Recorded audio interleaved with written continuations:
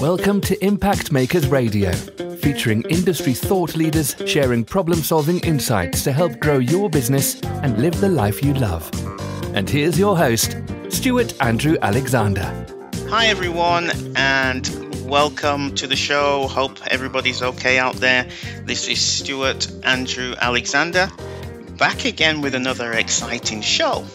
Now, our guest today is on the other end of the line and waiting to enlighten us with some of his knowledge, some of his tips, and some of his great insights. But before I bring him on, allow me to quickly share some information about him, and then we'll have him on to the show. Now, today's guest is a global executive, forward-thinking, idea-driven technology professional with a history of leading organizations and inspiring teams to achieve unparalleled results in technology transformation and business performance. He's a leader committed to developing people and implementing business models and technology solutions that change the way customers view an organization, trust its reputation, and use its products and services. He has proven expertise in defining business operations in America, APAC, Europe, and Latin America.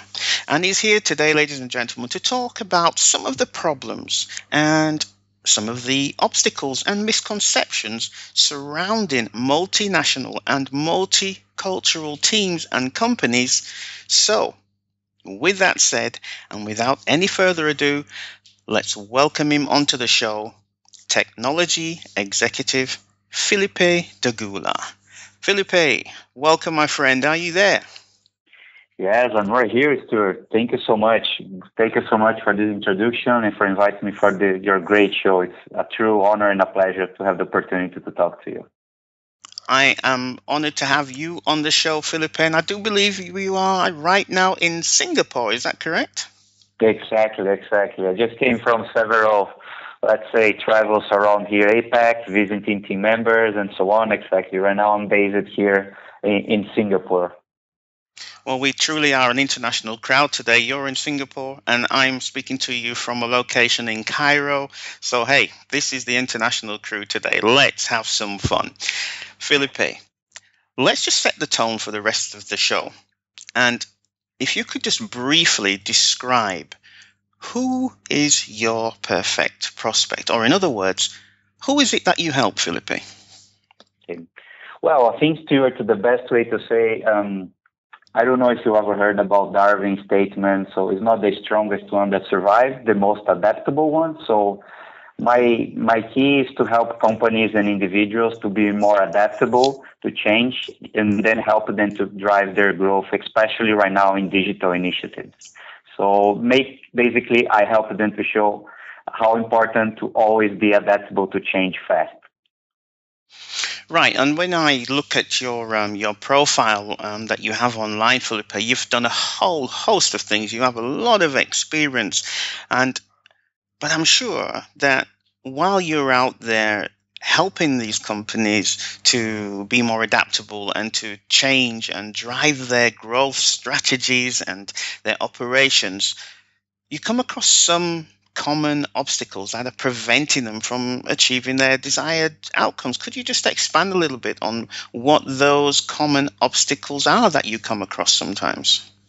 Absolutely. I think, well, Stuart, you saw how much the technology changed our lives in the last 10 years or last 20 years. So basically right now, everything is so fast. The time that we spend to learn or to learn a new thing or to adapt to a new thing, it's totally different. So I would like to say the common obstacles I call the triple constraints obstacles. So basically, the way that the companies usually like to see in the past how to change from a new technology or a new product was very top-down related, and not only top-down related, but they think the change only came through a new product or a new project. And sometimes they miss that the key thing that every time you design a new product, you design a new service, or you have any internal initiative in your company, you always should reassess the organizational chart, your award and recognition model for your employees. If you don't change that, if you don't change the way that you evaluate and you provide career to people, you cannot expect from outside you're going to be successful in how you're going to launch your services and products. So the first thing, or the triple constraint, is the fast change adoption, how we do that. The second one, it's obvious the experience. I'm not saying the experience is not important, but I think in the past, the main driver for change, or the main driver when you decide to do something, you leverage too much only in experience, and this is not enough. As I said, the previous one, you need people who is flexible and are open to understand the change and embrace a change in a company.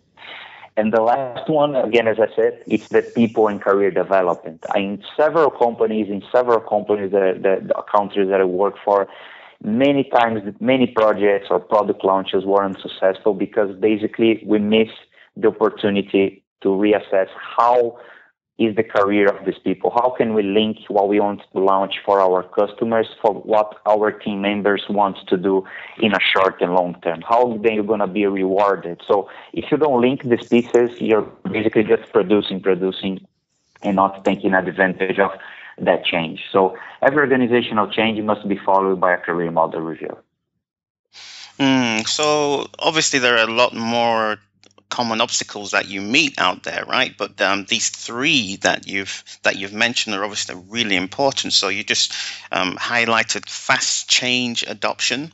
You spoke about experience and people needing to be more flexible, and then you spoke about career development. Can we just look at that point of career development just a little bit deeper, and maybe bring in an example of how you have dealt with that obstacle in a company, obviously without naming the name of the company because of client confidentiality. But can you just go a little bit deeper into that for us, please, Felipe? Absolutely. Let me give you one example. So when you are leading a global team, so right now we have basically like you and I right now, right? We are in different countries, having this business conversation here, and it's part of our world right now, have international teams and multicultural teams. So, and usually the normal way that the people do and the companies understand, they say, oh, I have a team. From cost reasons, I have these specifically technical skills, for example, outsourced for a country where it's cheaper to have this kind of work, right? So basically, you start to distribute your team in terms of silos of knowledge. So, okay, so I have a team in this country responsible for this task because probably it's more technical or because it demands more technical skills. This will be for this country because demands more management because I'm close to my customers or close of my key stakeholders in the company. And I think this is a problem because when you need to scale a business and when you need to create a cohesive team, you need to think cross. So the original way that many years we design our organizational charts in companies, the classical design, right? You have let's say the C-level, the directors, the management. So that review, that's not the way that we do business anymore. So when you access a team, you always have to try to plan how you're going to define cross interactions with this team. So for example, if you have a team responsible for your technical operations and a team responsible for your management with stakeholders, you should assign specifically roles inside the same team for cross responsibilities. For example, you can have someone responsible for operations across all your countries or across all your operations without leaving behind the role, right? Because the role is still something that is there in the company. So you still could be, let's say, IT manager, but maybe you also could be a cross role from an operations manager for a specific team. So that's the only way that you can increase communication between team members. You can show a path if someone, for example, doesn't want to follow a specific track in terms of people management, but likes more expertise track. So you always should try to review the way that you organize your teams, not only thinking anymore in the traditional organizational structure. Okay, this is my boss, this is my second level. Have a lot of informal network of communications inside and outside the company that you have to address. Now, one of the things that I always say to my guests when they come on the show is your job is just to be the educator and the advocate. Don't come on my show and try to sell yourself. We're not interested in that, because our listeners want to hear about their problems and the obstacles. And I just love the way how you address that one particular problem of career development. But my job also is to be the voice of the listeners. So with that said, I'm going to ask you a rather, let's say, I'm going to be a little bit cheeky and just put my neck on the line and ask you this question on behalf of the listeners. You obviously are very experienced in what you do and have a proven track record. But on behalf of our listeners, Felipe, what is your magic ability? I mean, why should they even listen to Felipe Daguila? Well, it's a good. I like it. I like that, Stuart. Very good point. So I would like to say, Stuart, everything that I do, my magic expert ability, it's based in also in three pillars. Probably you noticed I'm a huge fan of the number three, so I think the three pillars always apply for a lot of things. So first is cultural shaping. Stuart, what I'm really trying to say to this, I came from a simple family, Stuart, from Brazil. I started to work with 17 years old, and my father was a small business owner, and he always taught me how important you learn and you listen to people. I think when you start to grow in your career, and I had great mentors, great executives, but I also had some experience that people, well, I'm here, so I learn a lot, so they don't listen anymore. So I think when you work in different countries, in different cultures, you have to, let's say, 80% listen to the people and 20% acting. And I think when you talk about career development, when you talk about drive changes in the companies, if you always try to do the top down, if you always try to bring only your experience, if you don't listen, that will be very, very, very difficult. And that's I think it's such a simple thing that if you don't build this connection with your team members, you're not going to be able to do that. So I'll say, before to do any action, do the 80-20 rule. So go listen a lot, and based on their input, apply your experience, but also apply everything that you listen. The other one, it's the bottom-up change management. I truly believe any change, any project, any product design, any product launch, you have to engage your team. And I think sometimes the best way to engage your team is when you bring them on the initiative. For example, every time I want to launch a new project or a new initiative for my team members, even if it's local or globally, I always bring them on to lead one of these initiatives, because I'm not expecting they be the experts. I'm not expecting they will have all the answers, but I do expect they will be able to understand the challenge, because if you bring them in, they will understand why you are making those decisions, why you are being transparent. And they will see, I'm here to learn, so they will see the value of that. So I think everyone should be a mentor. Even inside or outside the company, you always should take care of the people's career. You always should make decisions a little bit uncomfortable for you to allow other people to grow. And based on my experience, I'm glad, Stuart, to look behind and see the people that I helped to grow in their careers and change companies and so on. Okay, Felipe, so we've spoken about the companies and individuals that need to be more adaptable to change and to drive their growth and strategies and operations so that they can lead more digital changes. You also touched on people needing to be more flexible, and you just spoke about some of your own capabilities in terms of the three pillars, your own proven system, this cultural shaping, listening and learning, and bottom-up change management. However, while you're out there and talking to these companies, talking to these individuals, what are some of the popular misconceptions that you come across that are preventing them from achieving their desired outcomes? Could you touch on some of those aspects for us, please, Felipe? Sure, absolutely. I think first one is the time, let's say this way. I think in one hand, we are requesting the people being very adaptable to change and change fast, learn fast, but to some extent, at the same time, we don't have the patience anymore, right? We are not patient anymore to wait to see the results. And that's one of the key, I would say that's the key thing, because when you change something in a company, when you change a process, when you design a new product, when you implement a new project, what is the right time, right? See, and I think the main mistake, I think many times the people don't wait. And I think that you have to wait at least 6 months. Obviously, you have to put in place some key KPIs, but before 6 months, it's very complicated. You have a clear understanding and a view of what you did. So I've seen many cases, companies trying to rush to say, well, but we changed that, but after 3 months it's not working, you have to change again. And they enter in this loop of constant change, but you are never letting the people learn, and you're not learning about the process, and you are learning from their customers. So I think that's the first very crucial point. I think take your time when you change something. Please wait at least, let's say, 4 to 6 months. Take your KPIs and then review after that. But don't rush. Don't rush.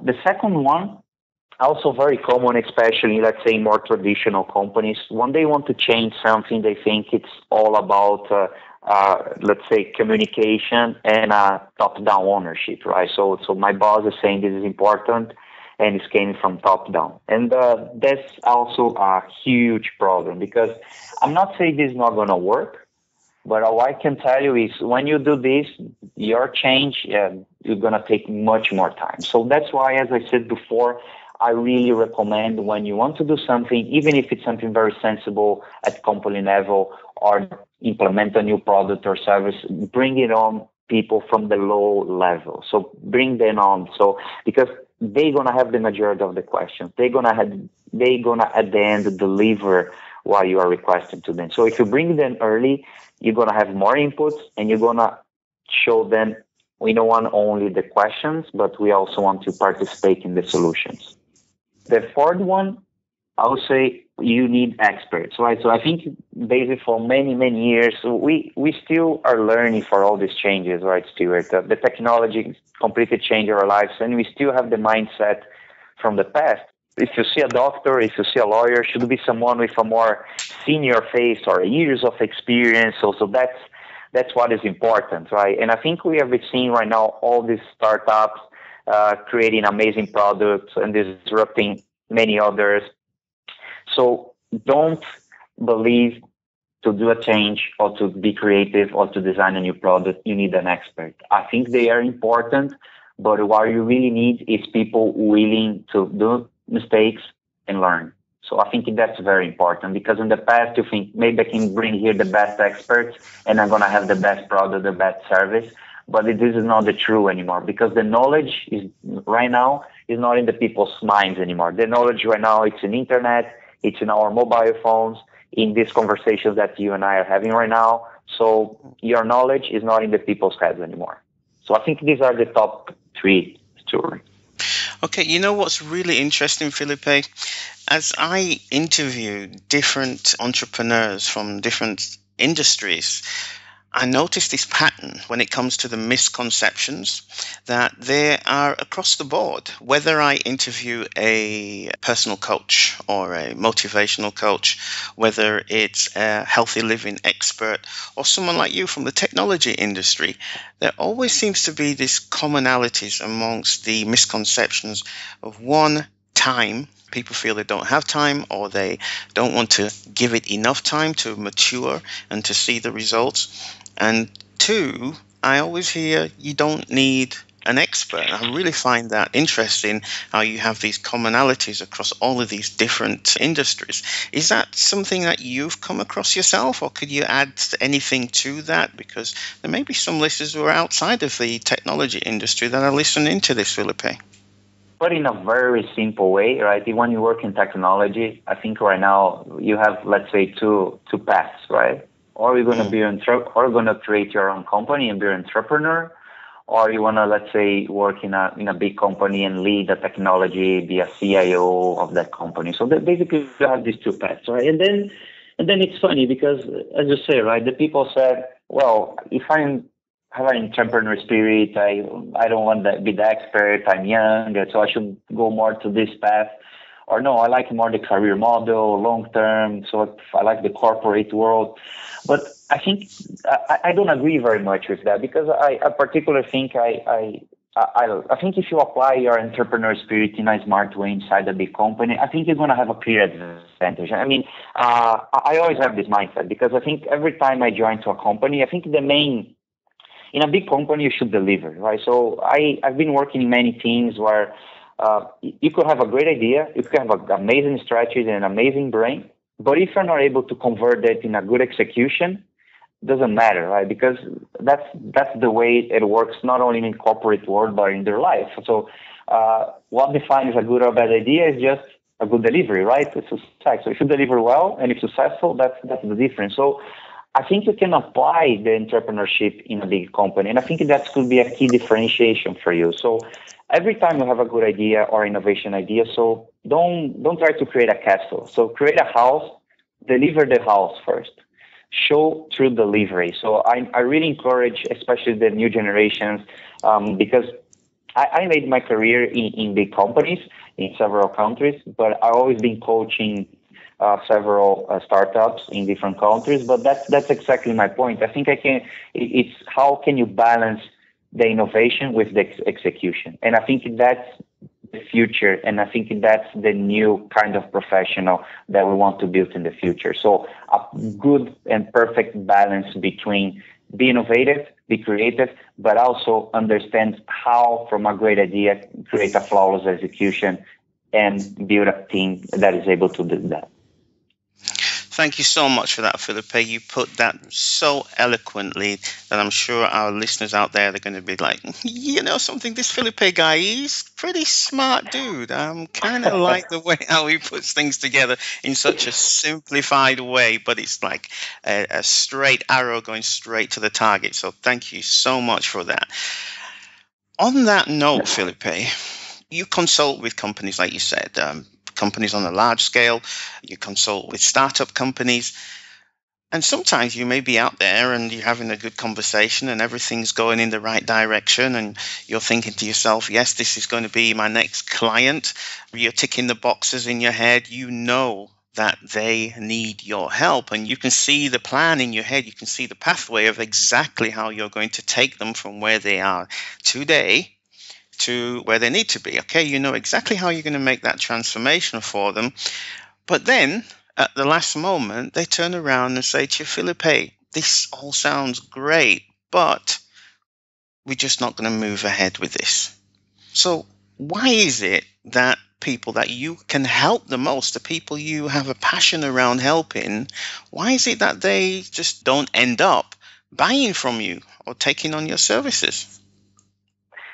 It's a great question, Stuart. I think, let me tell you, this example that you gave, I think I learned in a hard way. Okay, I think I had several experiences in the past, in the beginning of my career, which was basically like this, right? So this looks like the perfect project, the perfect assessment for this client, the perfect product. But then when you go there, it's nice, but it's not exactly what we were expecting. So, well, it's not the moment. So for this, the thing that I learned, and goes back what I mentioned to you before, I think I can say two things about that. So the first one is, when you want to do something, the first thing is to gain trust. And to gain trust of people, it's not easy, right? It's not easy at all. So you have to gain trust of people. Sometimes you have to do things which is maybe not exactly your final goal. Maybe to gain trust of people, what you really have to do is help that person or help that executive to do something that's going to say, okay, I can listen to you and I trust you. I can tell you that in my second job, I remember the way that I gained trust from a very famous CIO was basically, I was doing a project with him. I was pushing him to approve the documents of the assessment, a strategic project. But he actually mentioned to me in a coffee, well, I have to finish this presentation for my CEO and I don't have any help. And then I say, well, maybe I can help her. I'm good with the Excel. I'm good with the PowerPoint. Maybe I can help her. Then I just offer help. And basically, literally, was that kind of trust that created each other, because we had to work together in that presentation until late night. He was very helpful. Nothing attached to my work, nothing attached to what I had to do. But that connection built the trust. Built the trust that allowed me many years ago, basically move from when I became manager the first time to create a business with basically in that particular moment with more than 5 million. So trust is fundamental. And I think if you don't build trust, forget other things. Forget your goal. If you only have your goal in your mind, if you don't have how you're going to build trust, you're not going to reach your goal. So think first, how we're going to build the trust. That's the first.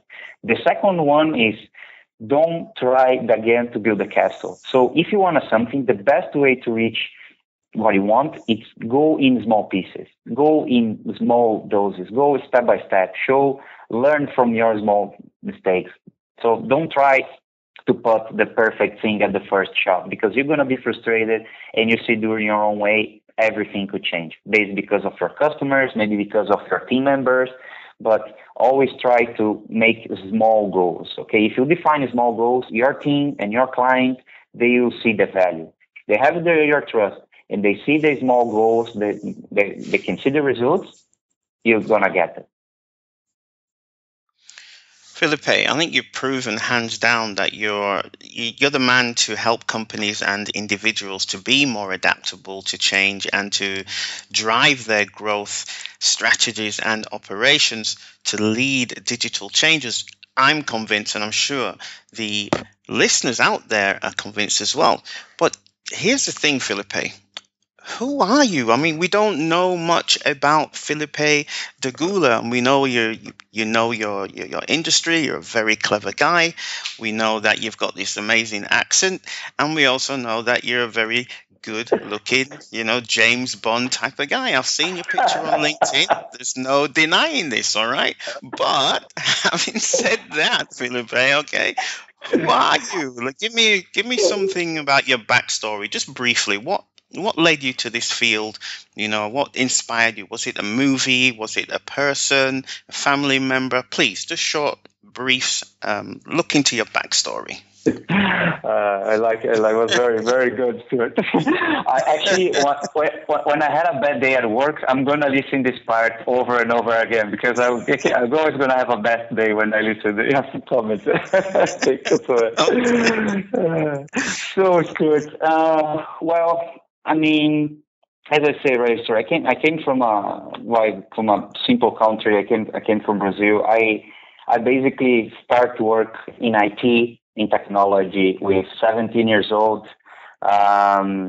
Mainly for two reasons. Basically, I need to work because if I don't work, I don't want to be able to pay my university.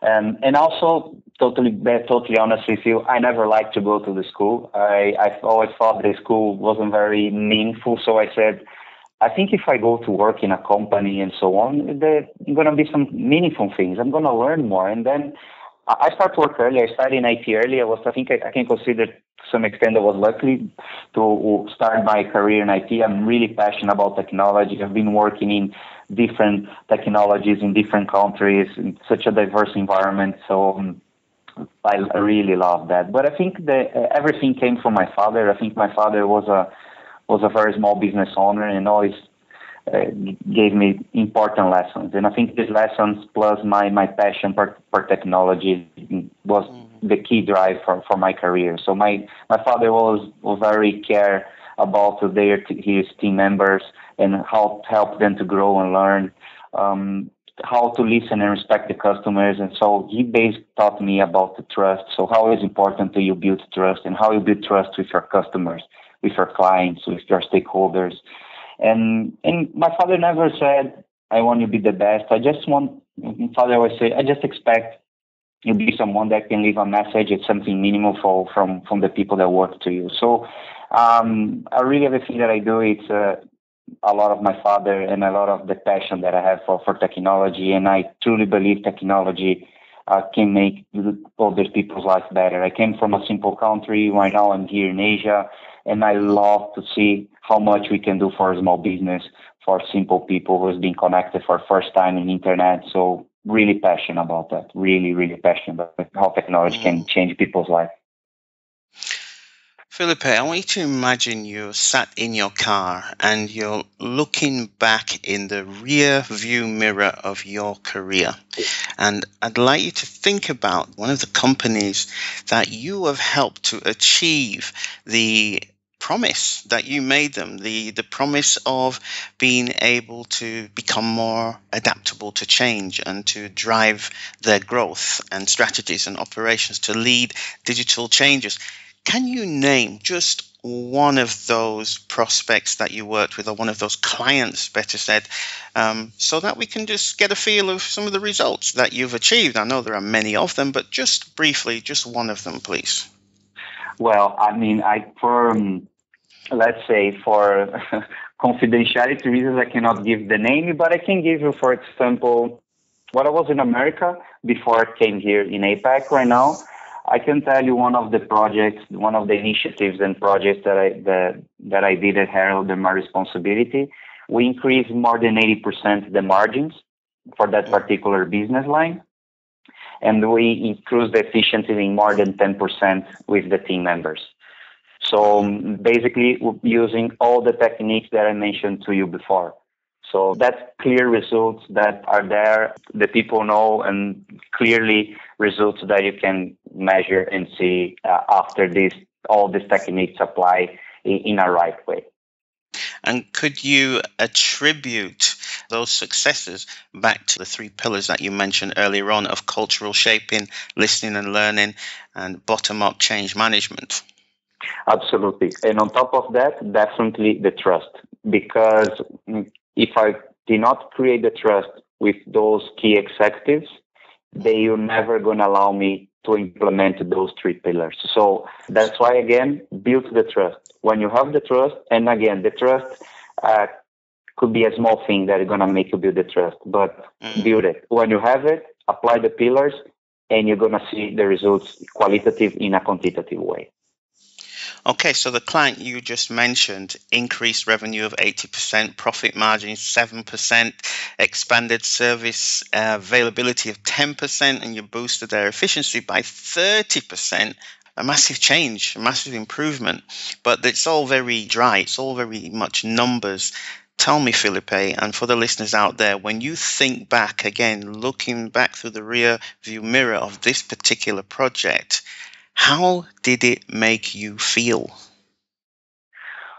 Well, I think it made me feel satisfied because I think you are where you live behind, right? And I think when I still talk with my clients, these clients specifically, my team members, we still have the contacts, right? You preserve these contacts because you pass a lot of good and bad things together, and you preserve these contacts for many, many years. So I look behind it, I can say they still use the techniques, they still value what you did for them, and they value sometimes even more when you're not there, right? So they still call you and ask you, say, wow, I remember that, and that was really changing for us from a customer perspective, that active for people's perspective. So I think that's the value, when the people will look back and reapply the things that you did.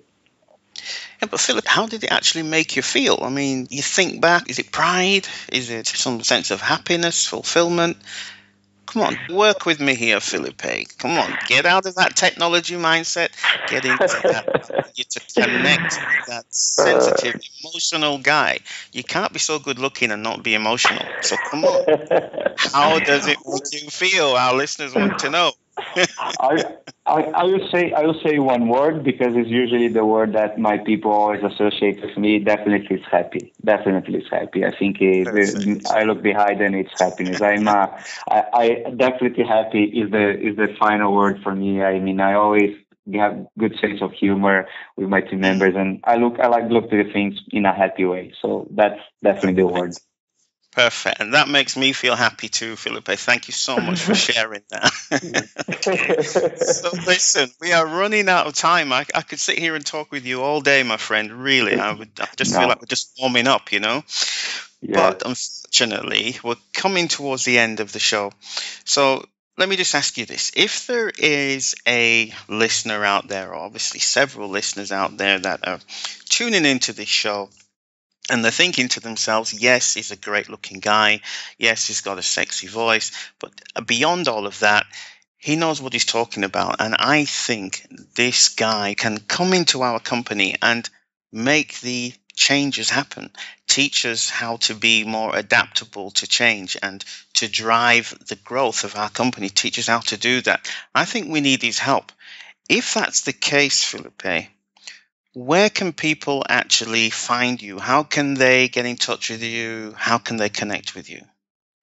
Well, Stuart, I'm very active on LinkedIn. I think it's a good platform to connect. Actually, I have several posts there in my profile. You have my contacts. I think if you want to learn a little bit more about me, so I like to mix a little bit between business and personal things, movies. So I think it's a very entertaining reading.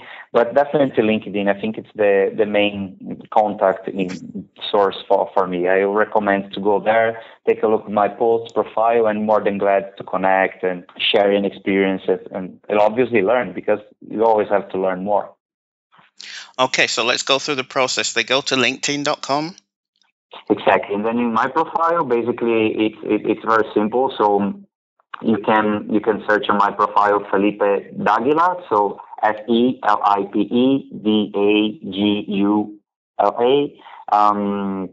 and you'll be very, very easy to find there.